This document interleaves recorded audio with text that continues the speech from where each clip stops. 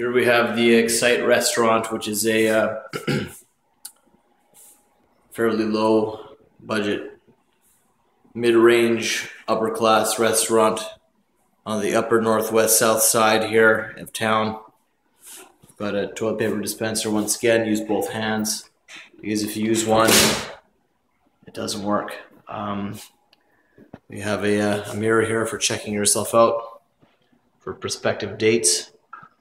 Potentially, we have a soap dispenser, very basic push mechanism to dispense the soap, and a sink with a faucet, good water pressure.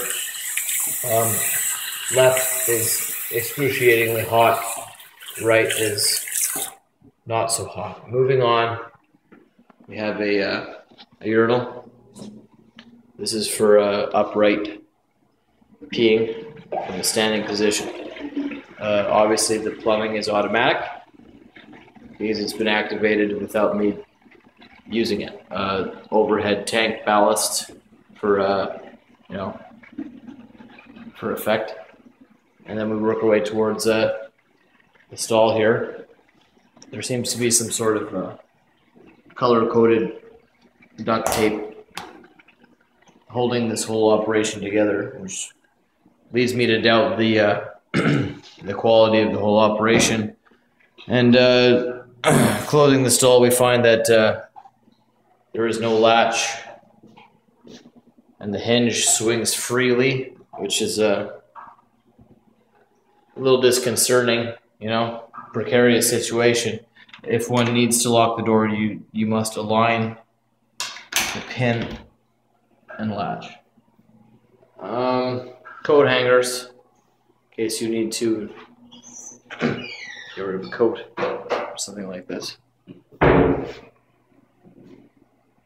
No seat on the toilet, no lid on the back. Obviously they don't want us removing the tank. I'm assuming that they've had problems with